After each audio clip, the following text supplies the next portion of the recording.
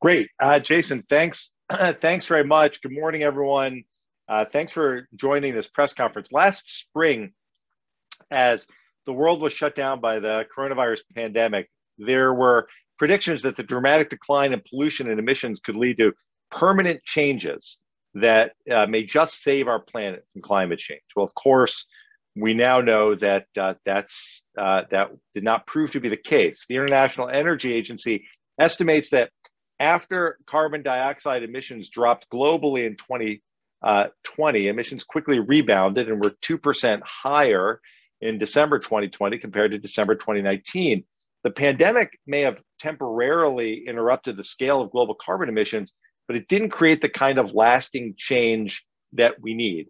Now, there are plenty of proposals in Congress to address climate change and encourage more sustainable practices. I support many of them, but we need a robust plan to cut carbon emissions if we want to have any chance of really saving the planet. The Energy Innovation and Carbon Dividend Plan is a market-based solution that will achieve net zero emissions by 2050 and drive the transition to cleaner energy sources.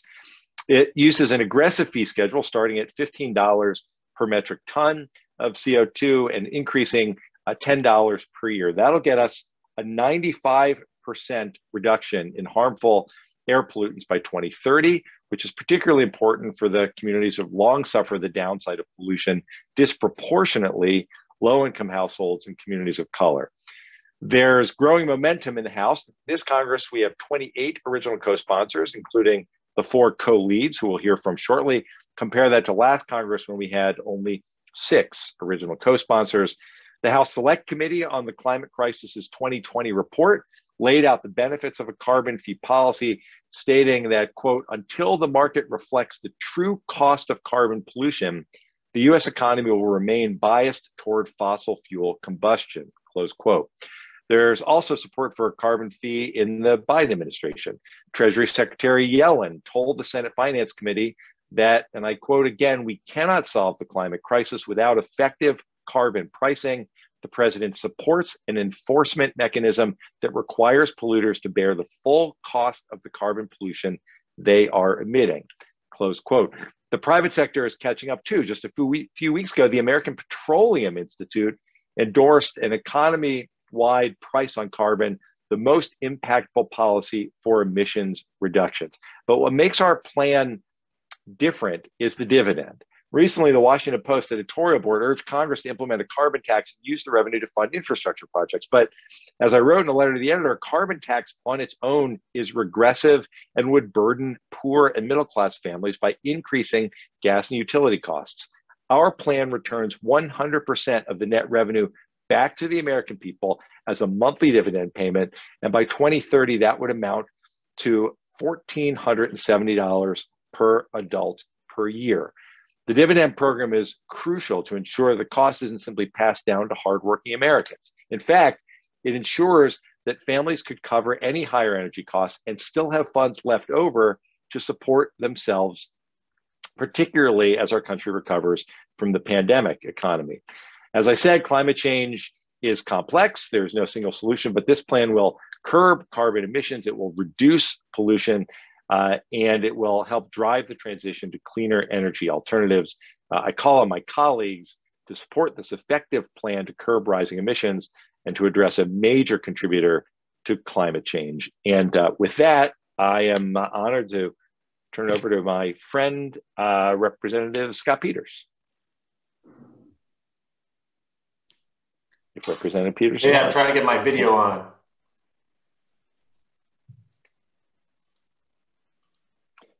Jason, can we check on Representative Peters' video? There we go. There. Oh, okay, there we go. Thanks. Thanks, Ted, and thanks to you and to Representatives Hsu and Christ and the other leading supporters of this critical bill for participating in today's call, and thanks to everyone who's joined us. At the outset, I want to knock down a false argument. You sometimes hear that people say that a carbon price is not enough. Look, nobody argues that a price on carbon is a silver bullet that solves the problem on its own. But a price on carbon is indispensable and has to be considered a central component of our national strategy to combat climate change. Putting a price on carbon sets an immediate monetary incentive for all Americans, individuals and industries alike, to reduce the use of fossil fuels and reduce carbon emissions. We can't save the planet without making every single person an actor in this crusade, and placing a price on carbon provides that incentive. Some worry that a carbon tax is regressive, but as Congressman Deutsch explained, this bill that we introduced today returns revenues to Americans' pockets while curbing the adverse impacts of burning carbon. This is the most progressive way to offset the cost of a carbon tax and is a game changer to drive the energy markets towards cleaner energy sources. Those of us who represented the United States at the UN Climate Change Conference COP25 in Madrid in 2019 heard this over and over again. Markets need clear price signals to transition to a low carbon economy. Why is that? Because a price on carbon incentivizes producers and consumers of carbon intensive goods without any further government action to use less fossil fuels and to substitute lower carbon alternatives. And we need to get our own house in order on carbon pricing if we are to presume to tell the rest of the world how to behave on climate policy. The Energy Innovation and Carbon Dividend Act boasts wide outside support and is one of our most feasible climate strategies. Conservatives like Senator Mitt Romney and the Republican-led Climate Leadership Council have publicly recognized the merits of carbon tax and dividend policies. And as Ted mentioned, within the last couple of weeks, the American Petroleum Institute endorsed an economy-wide price on carbon. With this new openness to considering a carbon tax among industry and Republicans, it's irresponsible to dismiss a carbon tax because of any presumed political difficulties. It's exactly the opposite. And a price on carbon is essential if we're adequately to fight the climate crisis and compete in a global economy. This bill is poised to reduce emissions, empower markets to transition to a low carbon economy, and immediately work to slow climate change. Now is our chance to harness the growing support across the political spectrum at one of our best shots at saving the planet. And the Energy Innovation and Carbon Dividend Act could very well be the bridge that gets us there. The cost of inaction is too great for our planet, for our national economy, and for our standing as a world leader. So we hope we act on this bill today. Thank you. Now I'll turn it over to my colleague from California, Congressman Judy Chu. Thank you so much.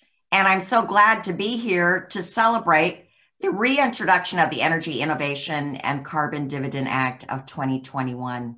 I've been proud to be a co-sponsor and advocate for this crucial legislation since Representative Deutsch first introduced it in 2018. And I want to thank him for his continued leadership on this issue.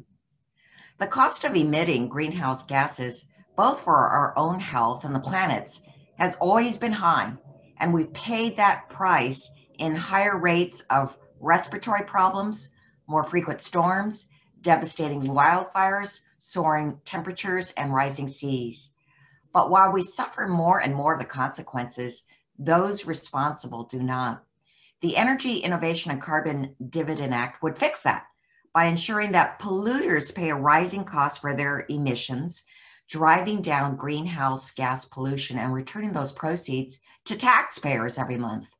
This is a progressive solution that ensures workers and families come out ahead while making our economy cleaner.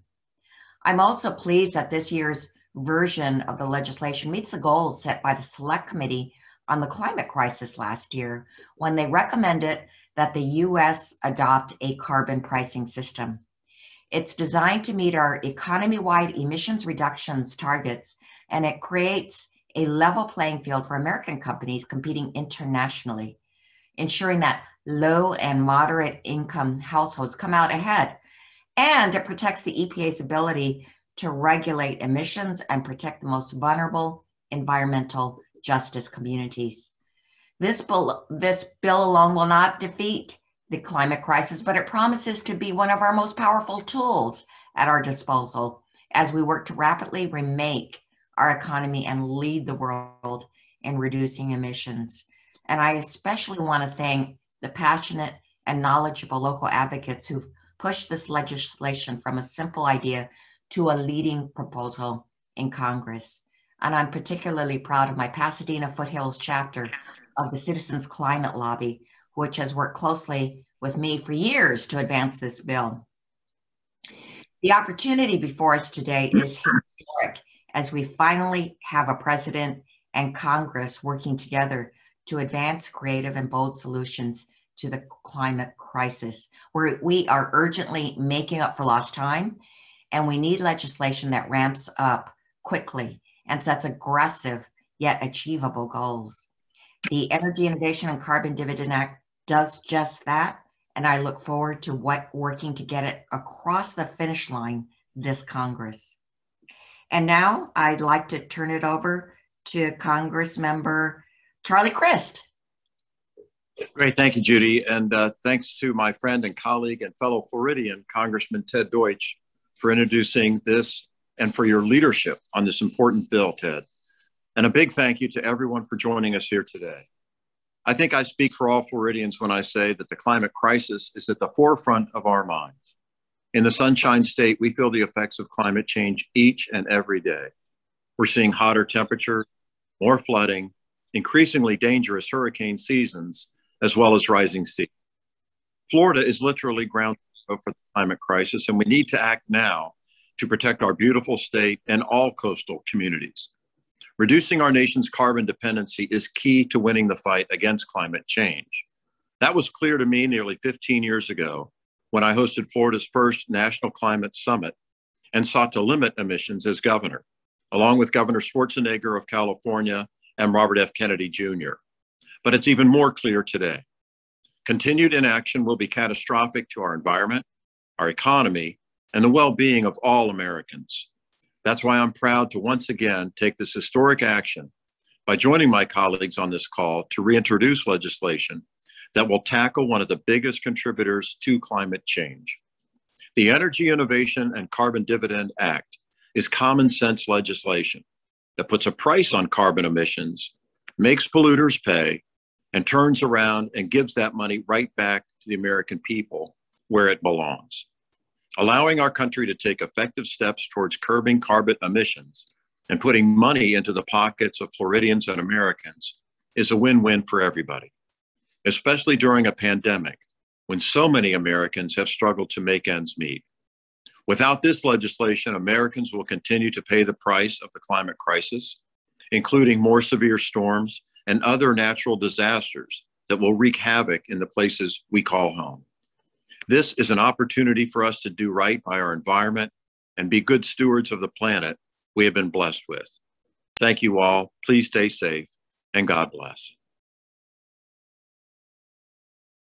Thank you, Charlie. Next, it's my pleasure to introduce Madeline Parra from Citizens Climate Lobby for some comments that she'd like to make. Great, thank you, and hi everybody. I'm Madeline Parra, President of Citizens Climate Lobby. And Citizens Climate Lobby is a national grassroots climate organization with more than 180,000 supporters, organized in over 450 US chapters. First, of course, I want to thank the co-sponsors of the Energy Innovation and Carbon Dividend Act who are here on this call, as well as the 25 other co-sponsors who put this legislation forward. We at Citizens Climate Lobby are excited to see momentum building for this policy, which we see as a critical step to achieving net zero carbon emissions by 2050 and stopping climate change. We applaud these members of Congress for meeting the moment and responding to their constituents.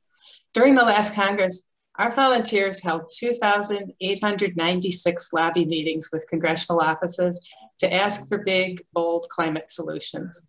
More than 1,000 of those were virtual as we continued our advocacy even during the pandemic. Today, Representative Deutsch and his colleagues are showing how democracy should work. They're being responsive to their constituents and confronting the big problem of climate change head on. Since this bill's original introduction, Citizens Climate Lobby volunteers have been spreading the word about it and building support for it in communities across the country. They've generated endorsements from 1,003 local businesses, 140 faith groups, 135 local governments, and 743 prominent individuals in their communities, including the local elected officials, church leaders, business owners, and more.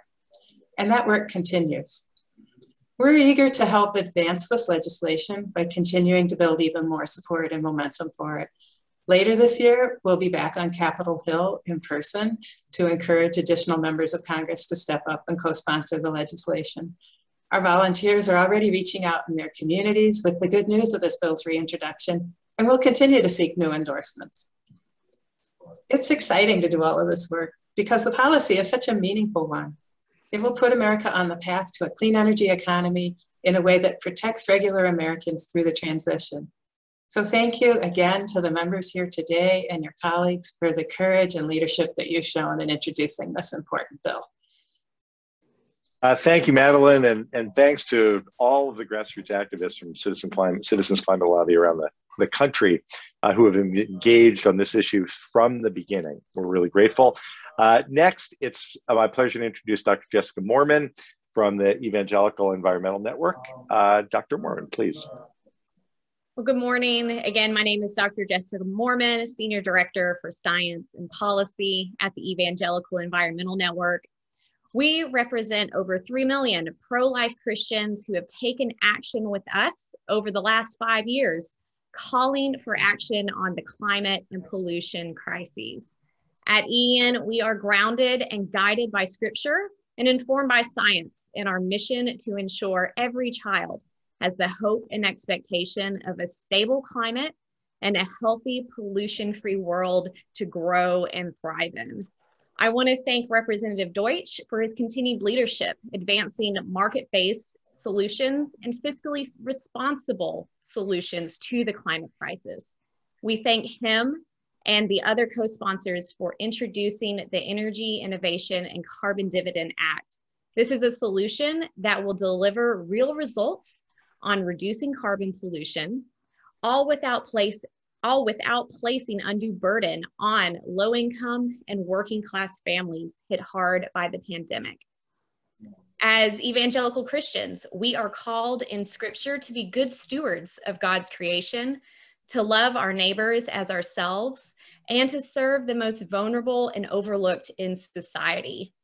In the 21st century, fulfilling our Christian witness and mission must include acting on human-caused climate change that is fueling the extreme weather that we are already seeing devastate our families, businesses, and communities across America, and to reduce the burden of fossil fuel pollution that prematurely takes the lives of hundreds of thousands of Americans each year. That includes our children, both born and unborn. Caring for creation and acting on climate change truly is a matter of life. And if we don't take into full account the full costs of carbon pollution, we will continue to subsidize dirty energy with the health and lives of Americans, especially the most vulnerable that the Bible specifically calls us to defend. That is why at EN, we applaud Representative Deutsch and his co-sponsors for reintroducing this important bill. We support this and other market-based carbon fee proposals that correct this critical market failure that finally take into account carbon pollution's detrimental costs to our health and the environment. We're especially pleased with this bill because it's not only an effective plan for advancing a clean energy transition that will reduce carbon pollution to levels needed to avoid widespread dangerous climate change, but most importantly because it protects and safeguards low-income and middle-class Americans from price increases. The poor and middle class should not shoulder the burden of creating a healthy and clean energy system in the US and creating the clean and healthy future that our children deserve. And this bill ensures that they will not carry that cost. We also applaud the bill for ensuring that American businesses stay competitive on the world stage by making sure the playing field is level, by imposing border carbon adjustments on goods and materials imported from other nations that don't have these similar market corrections for carbon pollution.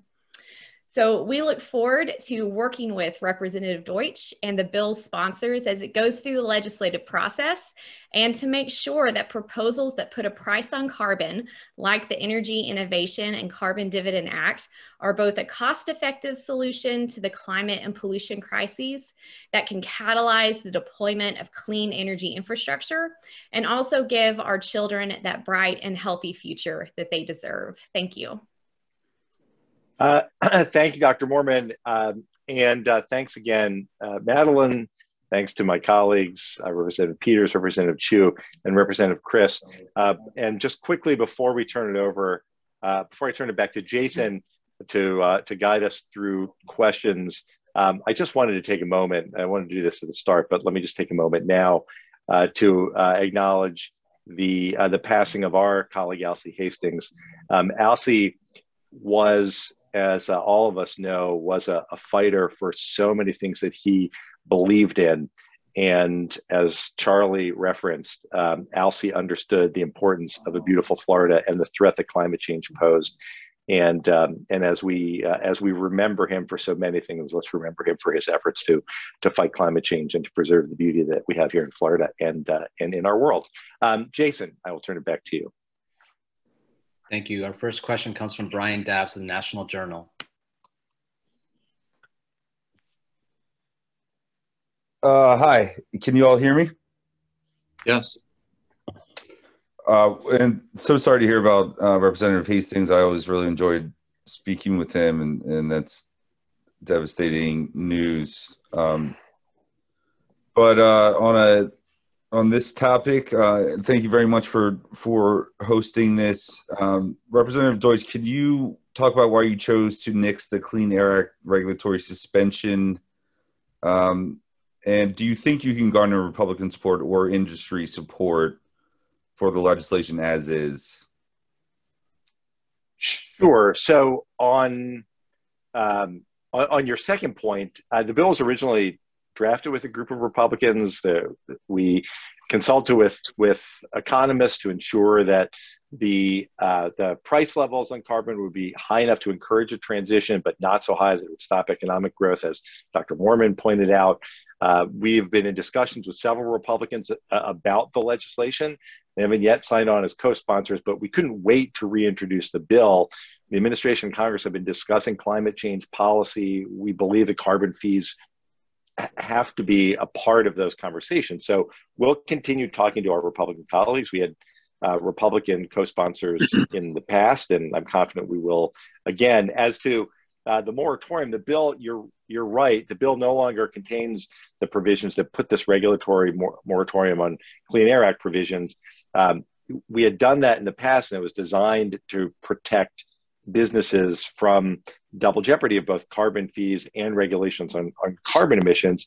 But it had a backup that would permit the EPA to step in if the emission reduction goals weren't being achieved. We took that out now because of the changes that we've seen. The business community has moved forward on this issue. They've determined that they can operate with carbon fees, with targeted regulations.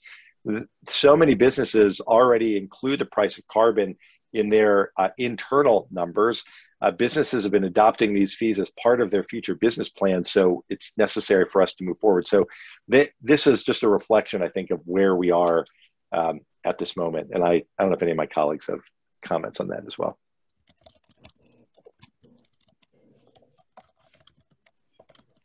Jason? Yep. Our next question comes from Josh Siegel with the Washington Examiner. Hi, thanks for taking my question. I'm wondering, I know you said that you did cite, Janet Yellen saying that she's for a carbon price. John Kerry's mentioned that, but Gina McCarthy, the White House climate advisor, last week did a call with the press, and she made clear that President Biden prefers a clean electricity standard that was included as part of his infrastructure proposal. So my question for you is, are you prepared to oppose the infrastructure package if, as is, it goes with the clean electricity standard as the main vehicle to reduce emissions over a carbon price? Is that, with your amount of co-sponsors, you would have the ability to given the slim margins of Democrats in the House, to stop this bill if you thought that a carbon price should be a part of it. And a lot of people actually think a carbon price is more of a natural fit for infrastructure and easily done through reconciliation. Well, the reason that we've reintroduced this, the reason that we're having this discussion now, is to make sure that a price on carbon is a part of these conversations. I'm familiar with the comments that you referred to. I also know, as I referred in my earlier comments, to senior officials in the administration who have acknowledged that a price on carbon is important here. So we're at the early stages. I think it's premature to talk about where we're ultimately going to go. We believe strongly that this needs to be a part of the plan to change behavior and to help us take the significant steps that are necessary for us to dramatically reduce carbon emissions. And I think this works well with the president's plans, which again, we look forward to ongoing discussions to ensure that we can continue to have this as part of those discussions, and ultimately we hope as part of the plan. Can I comment too, Ted? Of course. I'm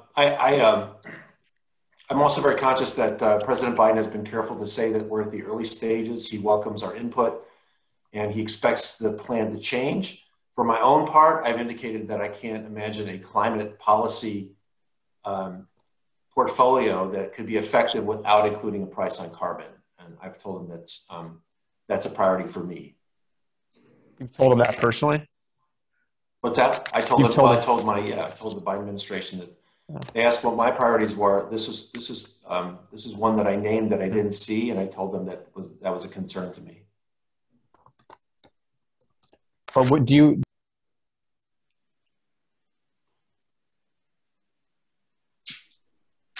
Sorry. All right. Our next question comes from Mitch Perry with Bay News 9.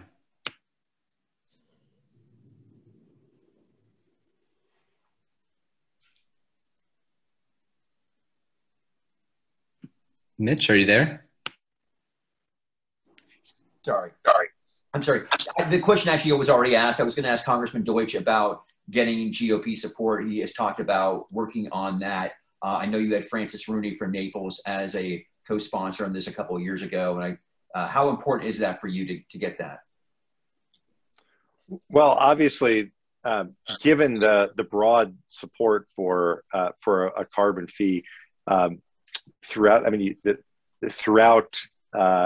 the country, from environmental groups and religious groups and business leaders, senior administration officials, we wanted to move forward so that this would be part of the conversation. As I said before, it doesn't preclude us from stopping the ongoing efforts to bring Republicans into this. They're hearing the same thing from Citizens Climate Lobby. They're hearing the same thing from Dr. Mormon's groups. They're hearing the same thing from environmental groups and from business leaders in their communities and across the country, that this is an indispensable part of a serious effort to combat climate change. So we're confident ultimately there will be Republicans who step up to support this effort. Thank you. Our next question is from Emily Meredith from Energy Intelligence. Hi, I was just wondering, this is in line with the question on the Clean Energy Standard, but if you could talk a little bit about, in the Clean Future Act, there's a proposal for a Clean Energy Standard that's backed by a carbon fee. And I understand that's different, but if you could talk a little bit, about precisely why you prefer the upfront carbon tax versus an energy standard backed by a carbon fee, that would be really helpful. Well, I'll offer just a word, and then if my colleagues want to jump in. The idea that the importance of the carbon fee is, first, certainty. We don't know the extent. We don't know what the standards look like. We know from the research what the carbon fee, what impact the carbon fee will have, the revenue that it will raise, our ability to refund that revenue directly to American taxpayers, and and how it will change behavior. So there is a certainty here that that makes this particularly appealing. But I'm happy to defer to Judy, Charlie, Scott, if you have comments. I would just say, you know, there's not necessarily an inconsistency between the two. A lot of it is in the details of how you work them out. In California, we do have a carbon pricing system. It's a cap and trade. It's not a fee standard. We think they go pretty well together. So again, we're at the early stages. We're encouraged by the Biden's outreach for ideas. This is one that's obviously very important to us, and I think we can figure out a way to make it work.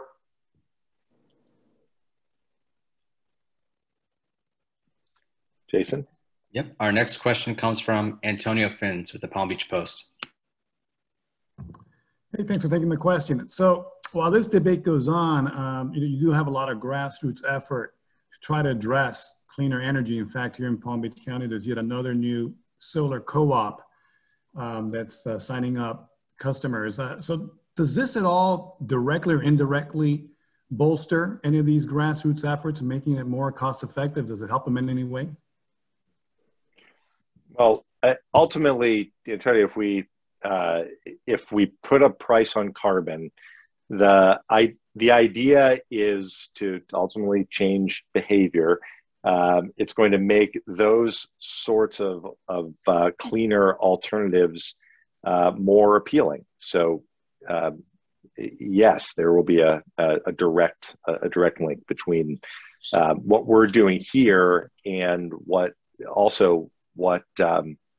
customers want, what consumers want, which is to look for these opportunities to take their own actions to impact climate change through alternative forms of energy.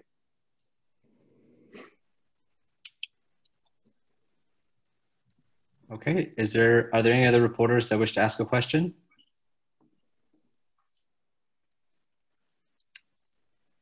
No, then Congressman Deutsch, I think we're ready to wrap up. Great. Well, I'm really grateful to my colleagues for joining, and Madeline, Dr. Moorman. We're grateful for your support of these efforts. This is, as I said before, this is just the start of what is a really important and exciting conversation about a serious step that we can take to reduce carbon emissions so that America can lead toward the protection of our planet. And we'll look forward to continuing this with our other colleagues and with so many other groups around the country. Anyone else want to offer anything else before we close? Ted, it's Charlie. I just want to thank you again for your leadership and everything that you're doing, and as well as our other colleagues on the line. It's such an important issue. You know, we're dealing with a difficult situation in Tampa Bay right now with this Piney Point disaster. And, you know, this falls into that category of doing what's right for the environment and protecting Florida and America and preserving a bright future for all Americans and for our world. So God bless you, Ted. Thank you so much. Thank you, Charlie. And thanks, Scott. Thanks, Judy, Madeline, Dr. Moorman, and we'll see everyone soon. Thanks again. Thank you, Ted. Thanks.